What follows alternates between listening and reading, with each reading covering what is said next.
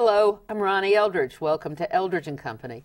Tracey Denton represents the future of politics. At least I hope so. She left her job as a lawyer to work in the Dean campaign, and that campaign never stopped. Now she's on her way to the top of the Democratic Party.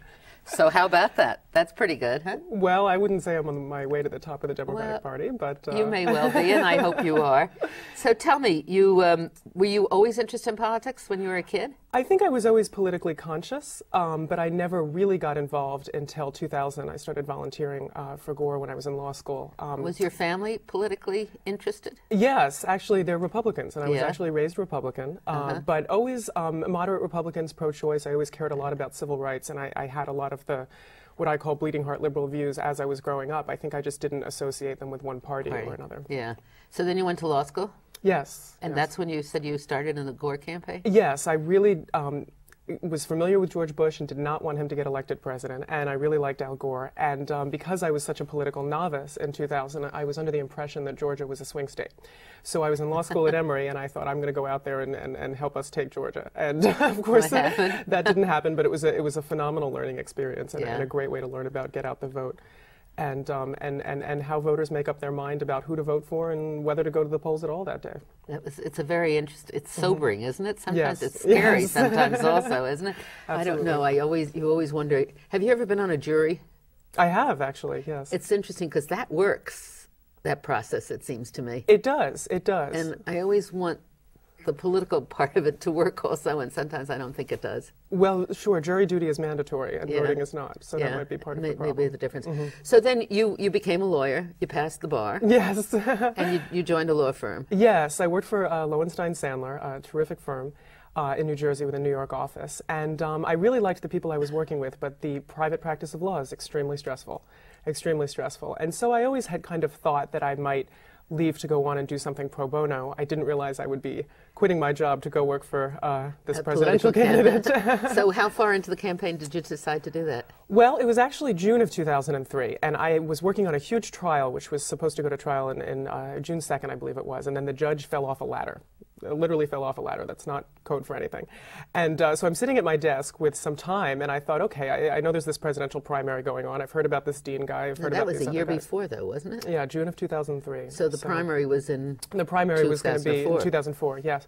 So I got up on the internet, and on the Dean campaign site, it said, come to a meetup tomorrow night. And I thought, a meetup? What's a meetup?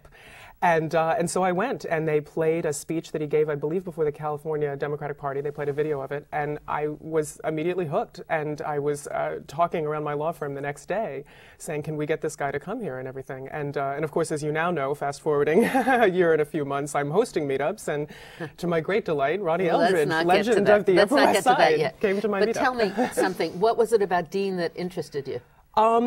There's a general and a specific. The general thing, I think, was the way he talked about the issues and the combination of fiscal responsibility with still this idea that government can help people and we don't need to abandon social programs in order to be fiscally responsible. Did Iraq play any role in that? A lot of people came to the Dean campaign through the Iraq War. Yeah. I was not one of those people. I think that I am against the war, and I really do think we need a very different foreign policy, and I don't like George Bush's position on foreign policy, and I obviously agree more with Dean on that, but I didn't come to Dean through the war. I think I came to it and of the general sense of the way he talked about the issues. The civil unions bill, I think it was extremely brave for standing up for that. When I first heard about it, I thought, this guy's never going to be president. But then you read about the way he talks about it and listen to him, and it did make sense that he could do that. And I think the very specific thing is in his speech, he said the University of Michigan's affirmative action program that was being debated at the time. And he said George Bush used the word quotas 6 or 7 times when talking about the University of Michigan's affirmative action program. George Bush knows that the University of Michigan does not use quotas, has never used quotas, and that quotas is a racially charged term that's designed to appeal to people's fears that they're going to lose their job or their place in university to a person of color. And I thought, thank God somebody is finally talking about the way the Republicans divide us, because it's so true. I've been so upset with the Republicans for using that word, quota, for so many years. And the Democrats just say, mend it, don't end it. And that soundbite has not been working. Right. And so Dean brought a very fresh approach to that, which I was happy to see. And that's something that that's happened, I mean, that we need to do on a broader scale on many more issues. Right? Absolutely, absolutely. To be able to explain them in a different way and yes. not to be on the defensive. Yes. So you went to work, so you quit. I did. I talked to my boss. He sort of didn't let me quit at first, but then he did. He was extremely supportive. And I went part-time for a while and was trying to do both. That was not working. So I did eventually quit the job to go work in the grassroots stuff for Howard Dean. And that started from this meetup. It started from this meetup. So tell us what a meetup is. A meetup is less formal than a meeting, but a little bit more formal than your average social gathering. Essentially, meetup.com is a company, not affiliated with the Dean campaign or anything else, that allows people to sort of organize on the internet to meet with people in a common interest area. Whether it's Cocker Spaniels or witches. Witchcraft was actually the #1 meetup before the Dean campaign came along. So, you know, you had this situation around the country where Howard Dean was on the political map for his opposition to the war and his support for civil unions. And people were sort of getting to know him, but they didn't want to move to Vermont or New Hampshire where the campaign was. So meetup.com was there, and people started organizing these meetups in their communities. It was the Dean campaign, and then other candidates later on had meetups. Absolutely, absolutely. So was the Dean campaign the first one to use that? I'm actually not sure. I know the Clark campaign had a great grassroots structure, so I'm not sure who started exactly the first meetup. And who did meetup.com, do you know? Meetup.com is a private company. Interesting. Yeah, it is. It's fascinating. So you had people around the country forming these meetups for Howard Dean and then morphing that into grassroots groups. Like they might start a meetup in San Francisco, and then that became San Francisco for Dean, which is now San Francisco for Democracy, you know, this yes. sort of thing. And so we had meetups in New York City. Some grassroots people started NYC for Dean, grassroots group, not affiliated with the campaign. And that kept going forward. And now we have Democracy for NYC. So you went, and so you came to this meetup. You met a lot of people. You then decided you're going to work with them. And you guys went off and organized yourselves. Yeah, basically New York was a Super Tuesday state. So we were organizing there. It was the day that we had all those primaries around different states. Exactly. And so we did think that New York was going to be important in terms of outreach. And that was very important to me because in New Jersey, where I was working at my law firm and where I grew up, I always lived in New York City, but I worked in New Jersey.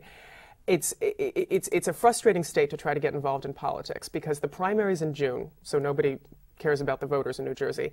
And the general, it's not supposed to be a swing state, and it's the highest per capita income in the country along with Connecticut. So fundraising is all that they do in New Jersey. And it was very frustrating when you're a lawyer and you say you're interested in politics, everybody wants you to write a check. It's the same thing.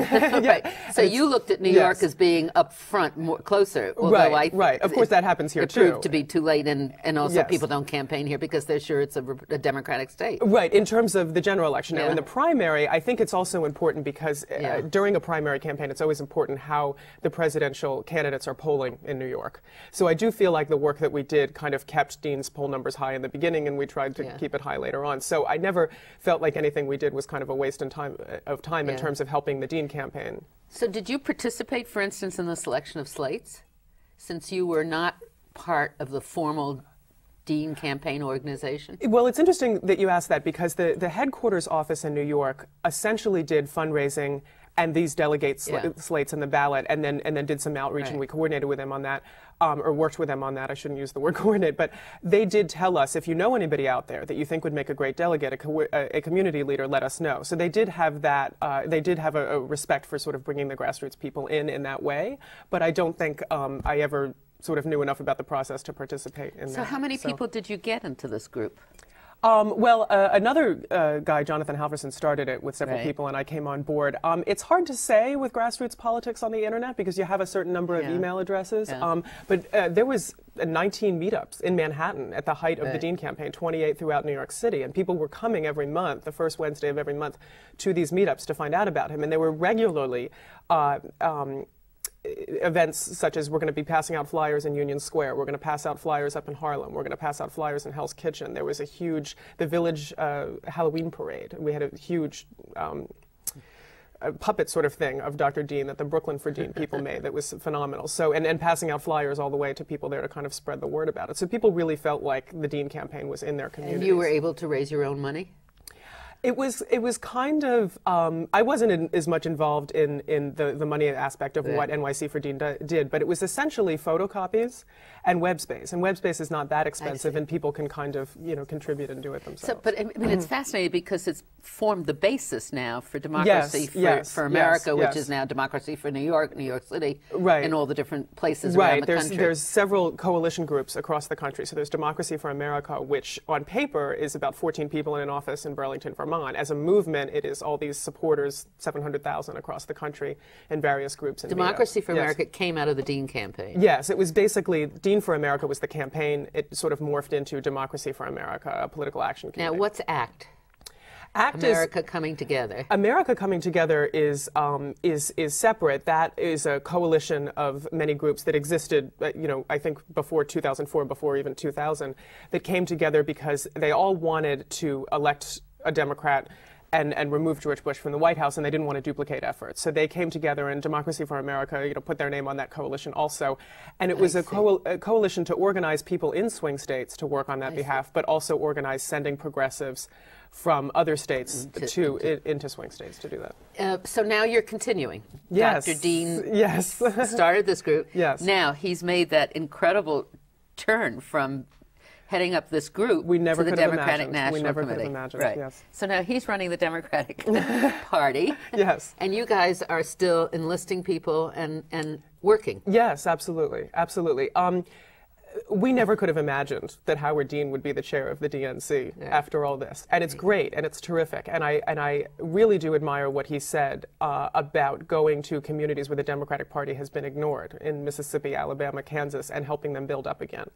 So as much as, people are always asking me, oh, could you get him on the phone? Could you talk, can you talk to him? Can you send him a message? I feel like I don't want to bother him. Let him go, do what he set out to do at the DNC and get the grassroots involved, and we'll keep doing what we're doing with Democracy for NYC. Now, what's the purpose of Democracy for NYC? The purpose of Democracy for NYC is to help ordinary citizens get involved in politics at the local, state, and national level.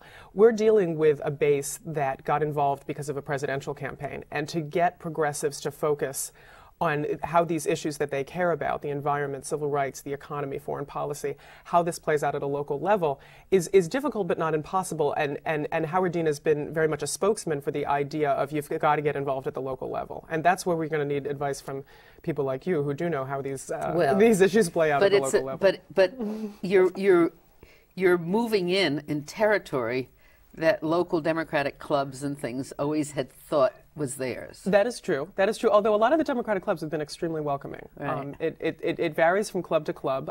Democracy for America does want us all to get involved in our local Democratic clubs, and we've been telling our members that.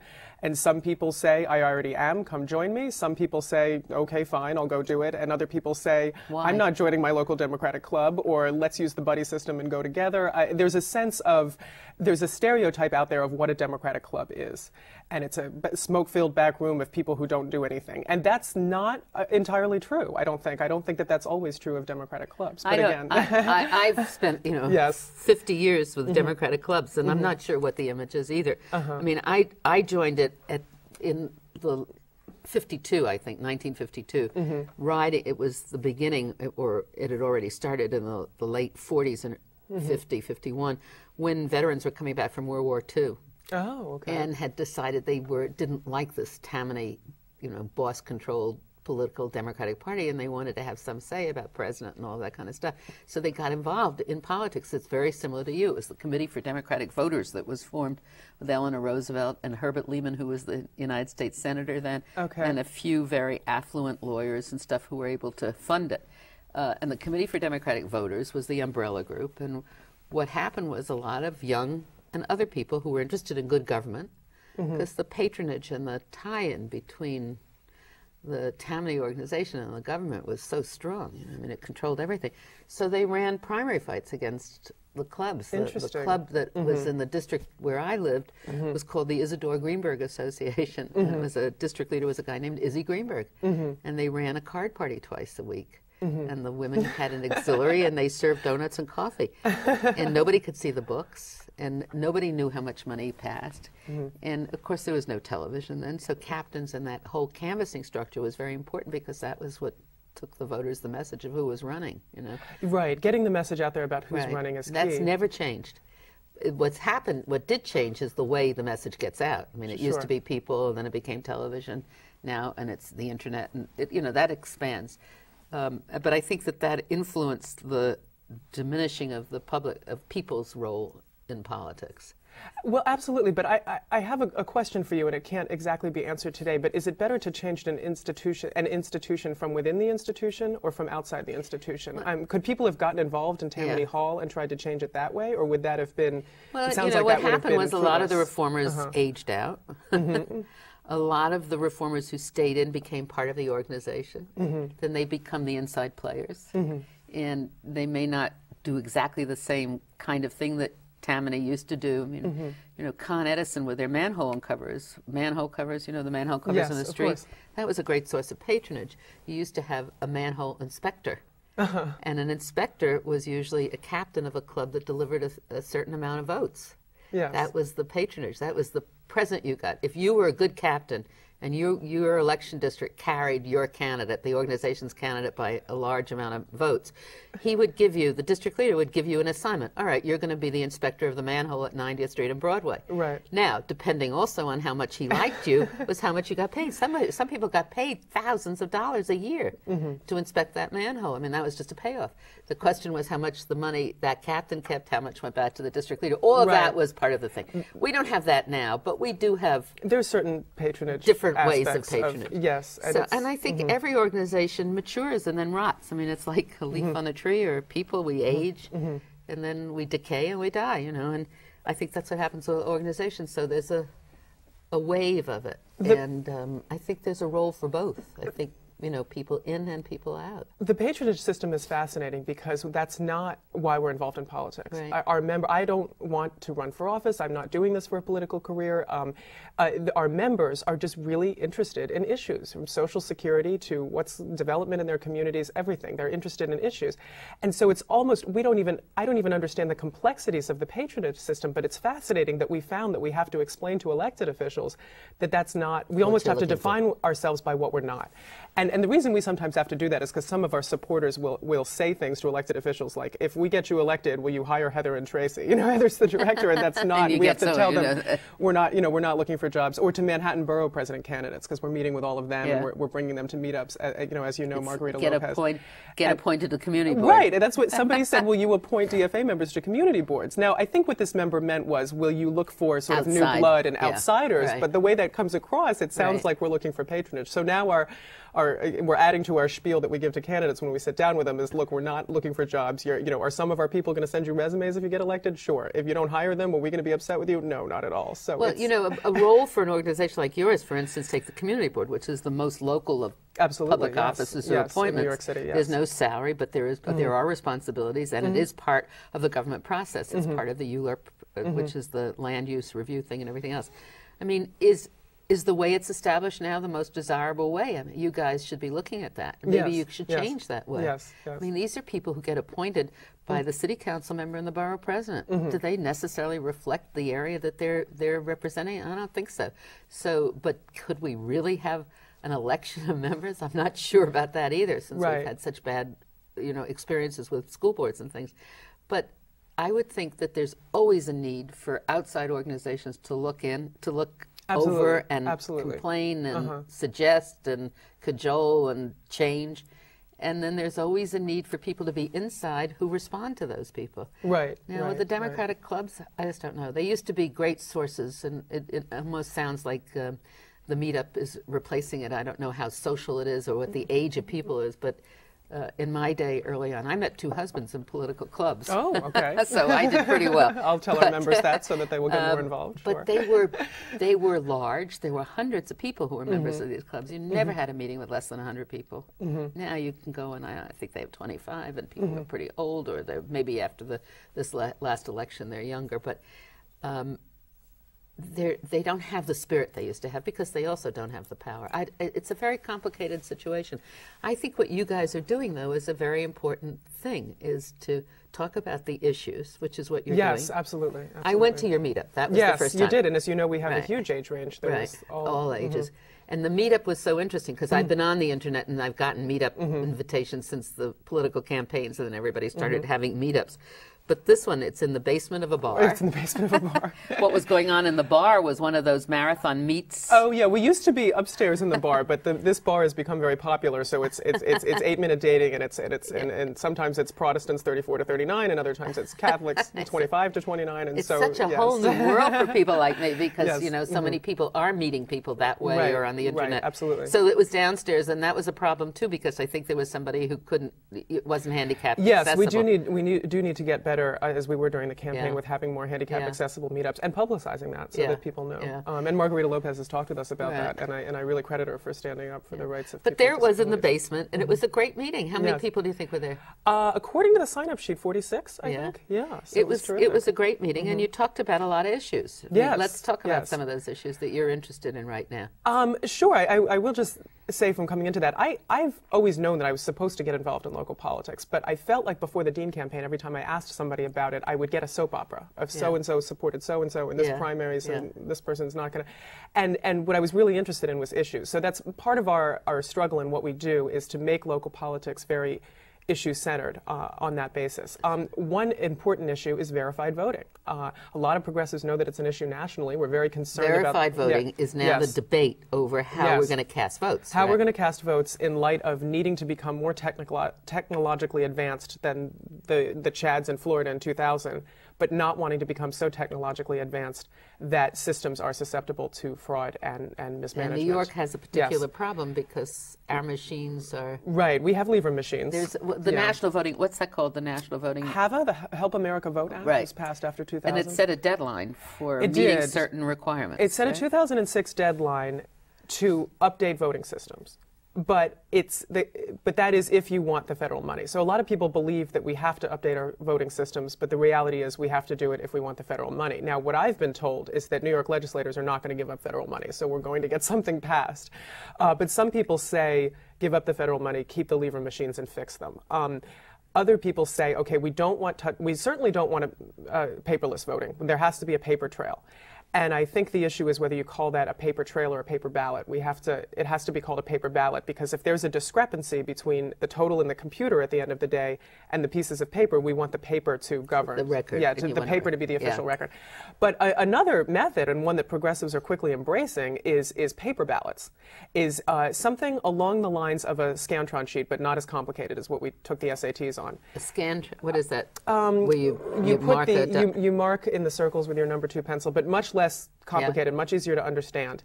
You do the paper ballot, and then there's an optical scan machine at the precinct, and you feed that through at the end of the day, and you go home. So we have a paper ballot, and then the precinct has the optical scan machine, which is the technology that allows us to count the votes quicker.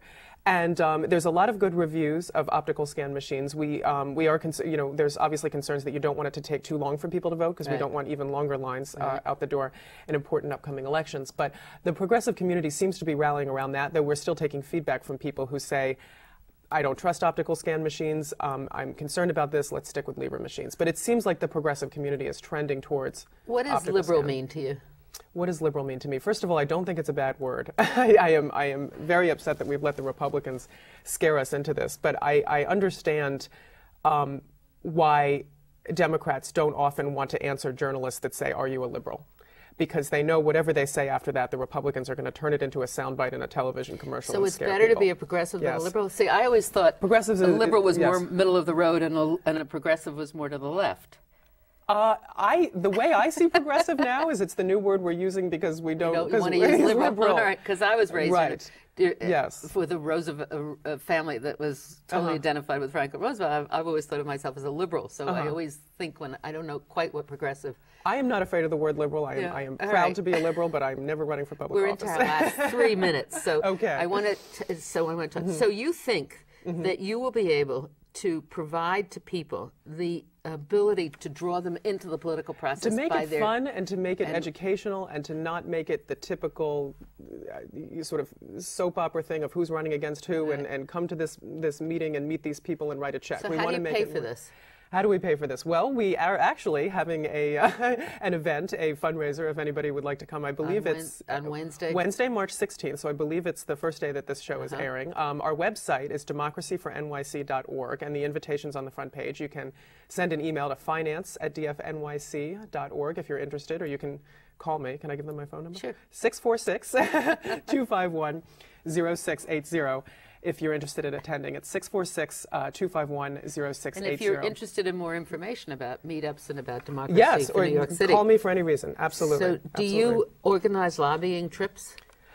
We have joined lobbying trips that have been organized by other groups. For example, we're not a one-issue organization, but there are some organizations that may take on one issue for a temporary or permanent amount of time. The Brennan Center, for example, organized a lobbying trip to Albany to work on reforming Albany on January 6th. And we joined that trip and the efforts that the Brennan Center did on that and helped get our people contacting their state legislators about reform in Albany and that they wanted that. So that's the sort of thing we're doing. If somebody else is already doing it and it's a matter of plugging our members in, that's the most efficient way to do this so that progressives are not duplicating efforts. So your effort is to reach the largest group. Yes, that you can. absolutely. Yes. And the hope is then that they will participate in politics. Yes, is that important? Participate. Vote in primaries, first of all. Yeah. As you know, it's so important to vote in primaries because in New York City, the people who vote in the Democratic primary are the people that have the power. I mean, we do have a Republican mayor, but for the most part, in every elected office, the Democrat is going to win for the most part. So you're not necessarily a Democratic organization. Most of your people most likely are Democrats, having come No, from. but we welcome everyone, and we don't exist to just help the Democratic Party, no questions asked. We exist to change it, strengthen it, improve it, and we're really about issues. We're about electing socially progressive, fiscally responsible candidates. Now, in New York City, that's going to tend to be Democrats. In other parts of the country, it may be some Democrats and not others, and in some parts of the country, that may be Republican candidates. So. See, and you're trying to make it understandable, right? Yes, we're trying to make it understandable. To develop a language that bridges all different groups and people. Yes, I find myself sometimes becoming knowledgeable about what's going on in New York politics. That I start talking about, the primary in Senate District 34 with Jeff Klein, and then I realize I'm talking in code, and I need to bring it out and say, look, we've got a primary going on, and one candidate